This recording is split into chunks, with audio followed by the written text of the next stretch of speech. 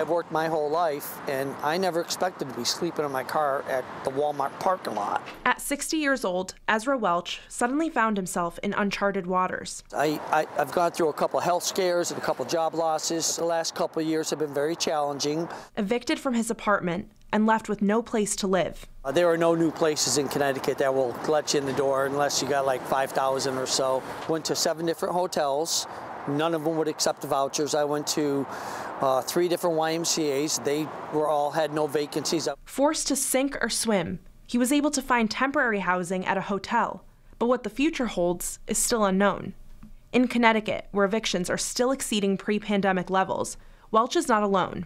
According to the Connecticut Fair Housing Center, 22,749 evictions were filed in 2022, a jump from 2019, when there were 19,104. So far this year, those numbers are closer to 2019's, but still higher. So the pandemic really did exacerbate what was already a sad trend. Joseph Osborne is head of the Wyndham Mills Tenant Union. He says the end of the eviction moratorium in 2021 was the beginning of the wave of evictions. A lot of tenants were misinformed in regards to their responsibility as far as rent. People thought because there was a moratorium that they didn't owe rent.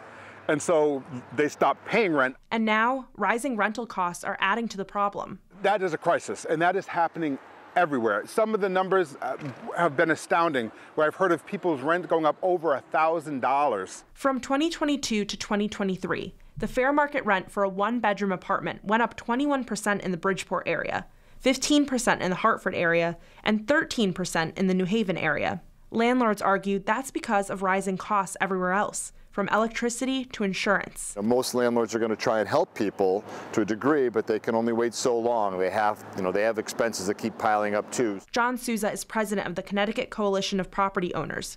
He says the eviction process can be a lengthy and expensive one that landlords often try to avoid. Eviction court is the only way to resolve the differences between landlords. There's no other system. It costs a fortune for the landlord and lost rent. Most of the time you got to hire a lawyer, unfortunately. So it adds to the cost of the system too by having to have lawyers involved.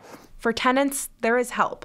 The state recently rolled out a right to counsel program that offers free legal representation for people facing eviction, something that can come crashing down on anyone. You're one health scare away, you're only one car crash away, your spouse or somebody gets sick or passes away, COVID, who knows. Coming up Friday night on the Fox 61 News at 10, we'll explore solutions. What's already being done in our state to address housing issues, and what are people pushing for? We'll have that and much more. Gabby Molina, Fox 61, Connecticut's news station.